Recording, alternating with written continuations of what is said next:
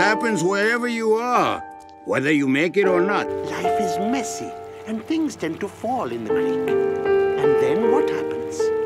The creek can't flow?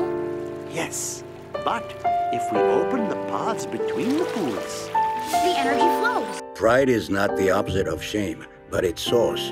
True humility is the only antidote to shame. you are concerned for your survival, but you must surrender those fears. Let your fears flow down the creek.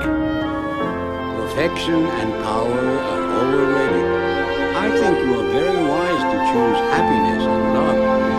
Accept the reality that these things happen, but do not let them cloud and poison your energy. If you are to be a positive influence on the world, you need to forgive yourself. In the darkest times, hope is something you give yourself. That is the meaning of inner strength. You will never find balance if you deny this part of your life. You are the avatar, and therefore, you are a firebender. It's time for you to look inward and begin asking yourself the big questions. Who are you? And what do you want? Destiny is a funny thing. You never know how things are going to work out. But if you keep an open mind and an open heart, I promise you will find your own destiny someday.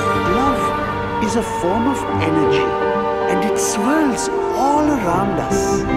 It is still inside of your heart and is reborn in the form of new love.